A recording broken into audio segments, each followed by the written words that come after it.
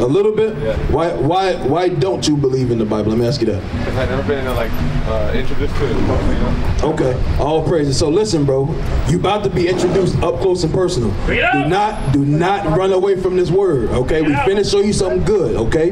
Deuteronomy 28 verse 15 again. Watch this. Deuteronomy chapter 28 and verse 15. Listen.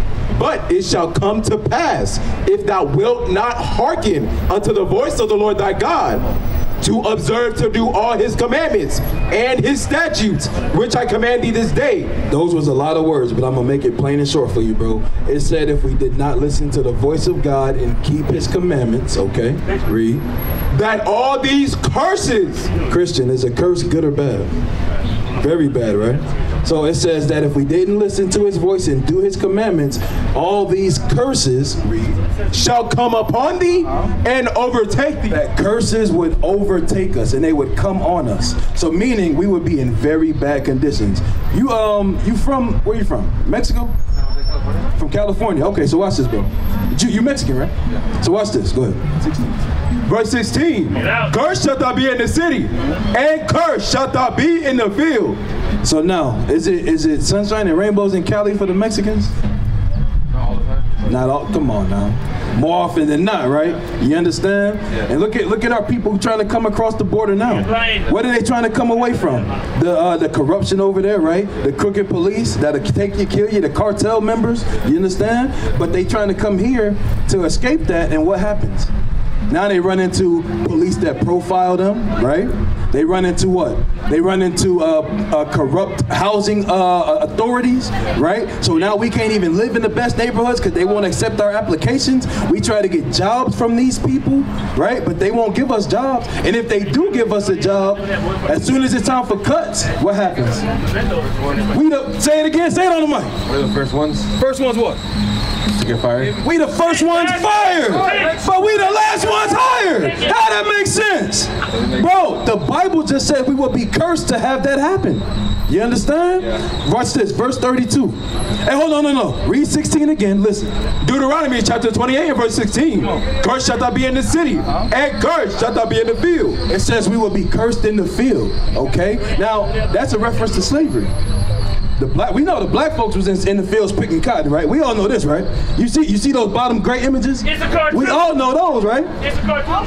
You know, people don't want to always talk about the Mexicans was in the fields too. Yeah. You understand? Bro, the Bible said that's a curse. The Bible said that's a curse that would happen.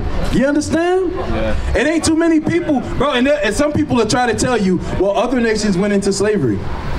Watch this, Daniel 9 and 11, real quick. Bring it out. Nobody got hit worse than we've got hit. You understand? Over 100 million Hispanics when Columbus came over.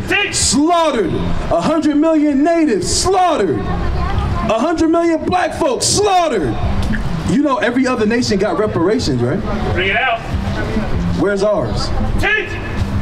It's yet to come. It's yet to come. We ain't getting it. Yeah. That's the point. Yeah. Watch this, read. Daniel chapter 9 and verse 12. And he hath confirmed his words, which he spake against us, and against our judges that judged us. No, 11. I said 11. It's 12. 11. Read verse 11. Verse 11. Yea, all Israel have transgressed thy law. It says all Israel transgressed the law, meaning we all broke the commandments. Remember we just read in Deuteronomy, if we broke the commandments, we would be cursed. You remember that, right? Watch this, bro. Even by departing, that they might not obey thy voice. See that? Remember, the Bible said if we didn't obey the voice, that curses would hit us. Read. Therefore, the curse is poured upon us. Upon who? Upon us. You see that? It says the curse is poured upon us. It ain't talking about everybody. You understand that? This is us, bro. Watch this. And the oath that is written in the law of Moses. Then we read that in Deuteronomy 28. This is the prophet Daniel. Daniel lived during the Babylonian captivity. That was hundreds of years later. You understand? So he said our people are still facing those effects hundreds of years after Moses was already dead. You understand that? Come on, read. the servant of God, because we have sinned against him. Come on. And he hath confirmed his words, which he spake against us, and against our judges that judged us, by bringing upon us a great evil. The Lord brought this upon us, bro, because we, think about it. Was you raised by your father? What happened if you went against your father? What did he do? He told that you know what I'm saying? This is what the Lord doing for us, because we are his children. Not everybody in the world. These people, you understand? These blacks, Hispanics, and Native Americans, these are the people that transgress God. That's why these people have it the worst on the planet. There's nowhere you can go that these people are not being oppressed. You understand that? This is what we're here talking about. Finish this up in the verse. Watch this. For under the whole heaven, read, hath not been done, as hath been done upon Jerusalem, as it is written in the law of Moses. You see that? It said under the whole heaven, it wasn't done as bad as it was done to those people, the real 12 tribes of Israel. You understand? Let me show you what's so important about the name Israel, bro. Watch this. Genesis 32. I'm going to show you why it's so important that we understand who we are in this Bible. Mexican is nowhere to be found in the Bible. Hispanic is nowhere to be found in the Bible. I'll give you $1,000 if it is. You will never find those words in the scriptures. But instead, you read about the tribe of Issachar, which is God's chosen, one of those 12 sons on that sign. Okay, watch this. Hold up, let me show you the sign real quick. So right here on this side, these are the names that the Lord gave us. Judah, Benjamin, Levi, Ephraim, Manasseh, Simeon, Zebulun, Gad, Reuben. You fall under Issachar. You said you're so Mexican, right? Your father's Mexican too? Yeah. So you fall under the tribe of Issachar. But on the other side, those are the names that our colonizers gave us. Our colonizers gave us these names, right? Yeah. Mexican, Seminole Indian, Black. You understand that? Yeah. Watch this. Let's keep on going in this Bible. Come on. Genesis chapter 32 and verse 27. Verse 28. And he said, thy name shall be called no more Jacob. So Maria, you understand English good? Okay. Perfect. So this is what we're here telling our people. We're here telling our people that we are the Israelites in the Bible. God's chosen. Mexican, come look at this sign. Come look at this. Hey, don't stray away, bro. You still need to hear this too, man. You understand?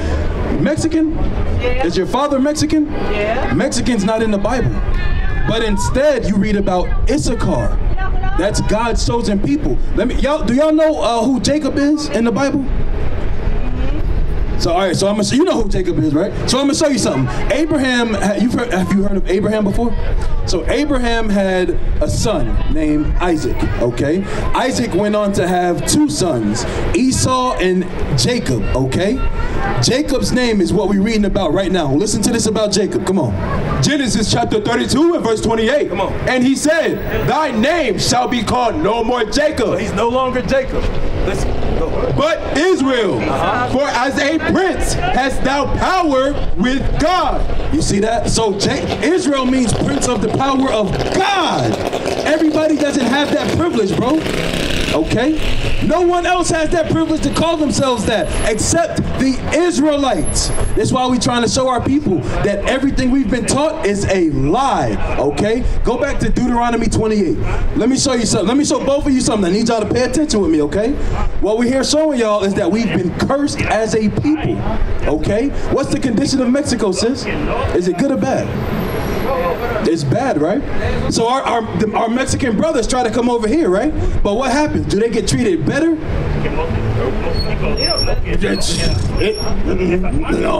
No. Okay, so when our people come over here, do we become CEOs? Do our people come over here to own companies? Or do most of our Mexican brothers come over here and they become servants? Yeah, now it's more better. Maids, construction workers, bottom level construction workers. You understand what I'm saying, bro? That happen. Don't that happen? Watch this. Deuteronomy 28. Come on. Deuteronomy chapter 28 and verse 32. That's it. Thy sons and thy daughters shall be given unto another people. Our sons and our daughters are given to another people. What does that mean? That means our children would be removed from us. Y'all remember how all of our Hispanic children were locked up in cages? That wasn't that long ago. You know that, right? Yeah. You know that was like less than 5 years ago our children was in cages? Do y'all know that? 5 years back. Right, yeah, exactly. That's what we here telling you. Moses wrote this thousands of years ago. But our people are still living it less than 5 years ago. And it's still happening. You understand? Some of them children got captured as young as 3 years old, 4 years old, 5 years old. They never seen their parents again because they died in the cages. Y'all understand that? 3 years and up, that's good. Right, that's bad that they died. They died, sister, they never saw their parents again. Watch this, bro. Come on. And thine eyes shall look and fail with longing, for there shall be no and fail with longing for them all the day long, and there shall be no might in thine hand. And there was no power for us to get our children back. You got kids? You got kids? Yeah. How would you feel to have your child taken and you could never see them again? You wouldn't know what to do with yourself. That's a curse. It is a curse to have someone else take your kids and now you can't see them no more. Right? When some of the back in the days, you know, they told the ancient Aztecs, they spoke in a form of ancient Hebrew. Okay? And when they came over, when the colonizers came over, you know, they told them stop speaking that language. You got to learn Spanish. Did the Mexicans know Spanish before the colonizers came over? No. No, they did not. But they were forced to learn it. And now it's so bad when they come over here, they're not even taught the language no more. Now they just straight up speaking English. So now they can't even connect with some of their ancestors. That's a people destroyed when you can't reach out to your older generations. You know what I'm saying? That's a curse in the Bible, bro. Come on. Yeah, give me 49. Deuteronomy chapter 28 and verse 49. The Lord shall bring a nation against thee from far, from the end of the earth. It says the Lord would bring a nation from the end of the earth. When the Mexicans were conquered, where did the enemy come from? Where did they come from? Who conquered the Mexicans? Spanish conquered Mexico, right? Where did they come from? They came from the end of the earth. They came from Spain, all the way over here to take our brothers away. You understand? That's what we see right here on these signs. Watch this. Watch this, bro. Watch how graphic this gets. Come on. The Lord shall bring a nation against thee from far, from the end of the earth, as swift as the eagle flyeth. What's the symbol of Spain, Christian? I'm finna show you. It's right here, bro. Look at this. Look at this. Look at this. We see Rome. What's their symbol right there? We see Spain. What's that symbol? We see America. What's that symbol? They all symbolize the eagle. Same thing on the dollar bill. Same thing right here for the Greeks. Read verse 49 again. Deuteronomy chapter 28 and verse 49. The Lord shall bring a nation against thee from far, from the end of the earth, as swift as the eagle flyeth. That's why look, this is their symbol. It says as swift as the eagle. The symbol of the French is an eagle. The Germans use an eagle. You understand that? All these white folks use the eagle. Okay? Read. A nation of fierce countenance. And when they came over here, they were very fierce against our people. Hey, grab this one for me, bro. No, just grab that one. Yeah. Hold it up. Just hold it up right here. Read.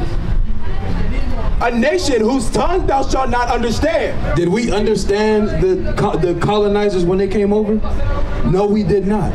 But look what they did. It said a nation of fierce countenance, meaning they just had an angry disposition to them. They were hateful towards our people. Okay, read. A nation of fierce countenance, which shall not regard the person of the old, nor show favor to the young. It says they didn't care how old we were. Watch this. Let me draw this one. Okay, I got you. Watch this one, bro. You too, Maria. Look at this. Look at this one right here. Look at all these people. Look at how they got us hanging by our necks. This is what they did when they conquered us. You understand that? Look at how they did our people. Matter of fact, watch this. Look. Y'all ain't even see the worst one yet. Look at the baby. How is he holding this baby? How is he holding him? He holding him like a baseball bat. You know what I'm saying? What is he about to do with this baby? He about to smash this is a stone right here. He about to smash his head on the stone. This is how they killed our people. And they said, and this is what they said. So I remember the brother told you initially that Christ was black, right? But when they did this to our people, let me show you something. Scoot over, let's switch. When they came and killed our people, bro, watch this. They told us to bow down to right here, right? And they burned our people here, right? And they said, you have to worship this image. You understand that? This is what happened. This is why when you ask anybody on the earth today, this is why they always point to this as Jesus Christ. Watch this. Let me show you an example. Senora! Hey, ask her who this is real quick. Just real quick. Ask her who this is. ¿Quién es aquí? ¿Quién es aquí? Tu mundo dices es ¿qué? ¿Es Cristo o Cristo? ¿Qué? Descripción. ¿Quién es él, hermana? She said the world says that's Christ. You see that? You see that? She said she'll know, but everybody says this is Christ.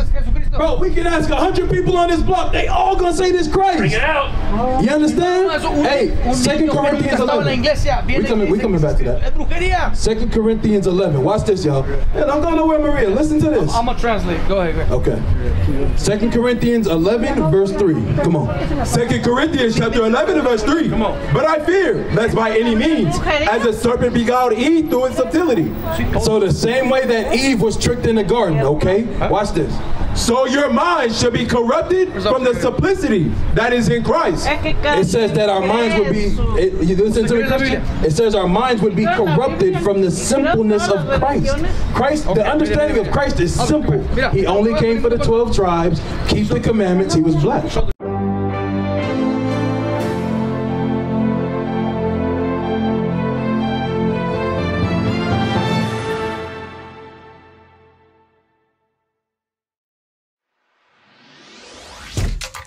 Shalom, Israel. This is Bishop Nathaniel. I want you to know that you can view all our Sabbath classes live on IUIC TV. That's right, I said on IUIC TV. Download the app today. Shalom. What is the nation?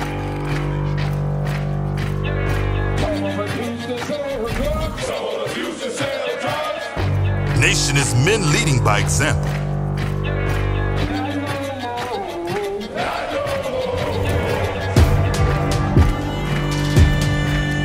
Nation is family.